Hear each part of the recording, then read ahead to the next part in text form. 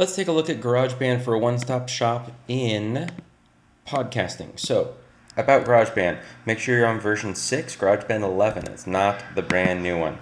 So I have an audio file here. That's my podcast. I'm going to just drag and drop it. And now, here is my new podcast. Here's my intro music. Right when the volume gets cut down, there's my podcast and outro music. If I double-click the podcast track over here, it brings this up. I can add title, artist, composer, make it clean, and even give a description. If I come down here, I can add different artwork to be at different times and actually link to different websites. Go